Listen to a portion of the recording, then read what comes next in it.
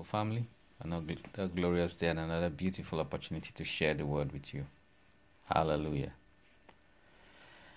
I want to share a little story from scripture, but I'll give it my own flair or my own slant. This was actually a story that Jesus told. Imagine this great and wealthy king who entrusts his servants with part of his wealth, and some of the servants or one of the servants came and got from this wealth quite a sizable chunk borrowed from this wealthy king, and then time came for him to pay back. But unfortunately, he didn't have the resources to pay back. And the king, in anger, says they should throw this chap into jail. But the chap now starts pleading that, give me time, I'll pay. And out of compassion, this king changes his mind and says, okay, because you were so repentant of this thing you've done, I forgive you this debt. I cancel the whole thing and say, go, you don't have to repay anything. And this guy, as soon as he leaves the presence of the king, goes out and now sees another servant junior to him, who also owes him a paltry amount compared to what he owed the king. Remember, the king has absolved him of all guilt and cancelled his debt.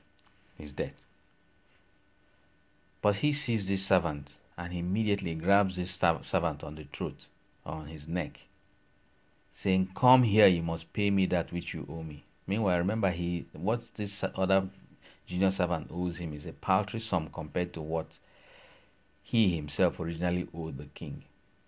He grabs this guy and arranges for unscrupulous military or law enforcement agents.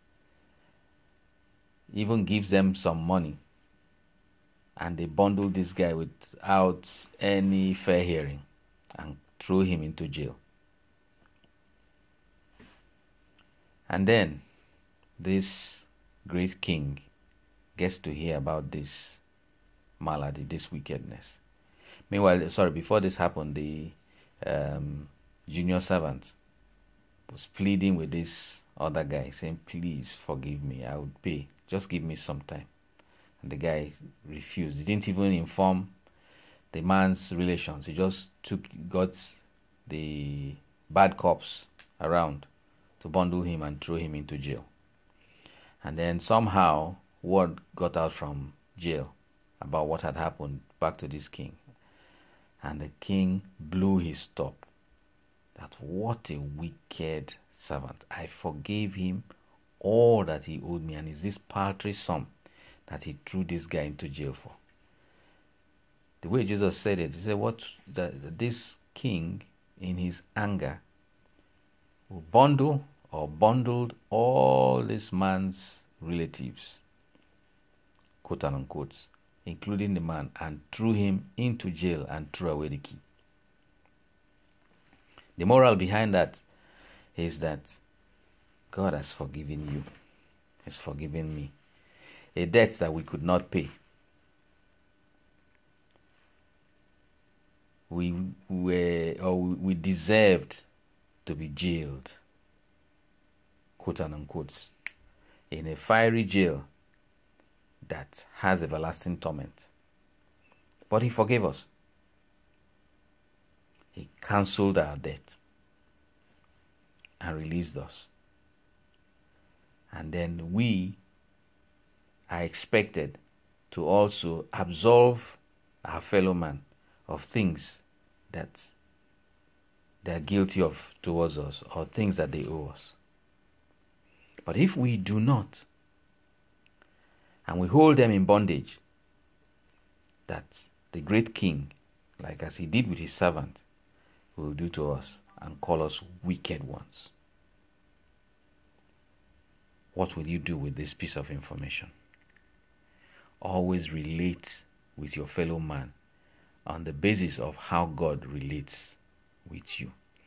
You know that you were lost in sin and He forgave you every single thing. He's not holding anything against you. So, likewise, go forth and do same to your fellow man. Forgive. God bless you. Hallelujah.